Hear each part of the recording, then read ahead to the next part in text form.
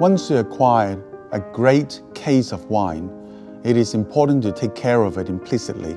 Most important is to make sure that it is cellared in the right condition. This is the thing with wine storage and how to protect your investment of these wonderful wines. Whereas this bottle is worth basically nothing, this is going to give you a lot of sensual joys. Storage, storage, storage. Firstly, the right temperature, maximum 12 to 14 degrees centigrade. Excessively high temperature denatures the wine by speeding up the chemical reaction, and you will be very surprised how a nice, fruity, silky wine can be denatured or killed and destroyed by heat, and it render it tasting like soy sauce.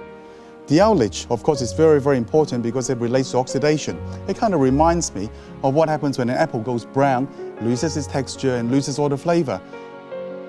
Secondly, it's best to not expose the wine to a huge amount of vibration or movement while it is resting and evolving. 3, somewhere where it is clean without a huge amount of humidity.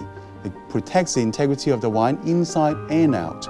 And 4, with regards to provenance, which is very important in dealing with fine wines, please keep all the paperwork, purchasing receipts, invoices, and so on and so forth. Don't forget, wine is a living thing. They do evolve, and it's up to us to take care of them. It could be poor Richborg or yummy Richborg.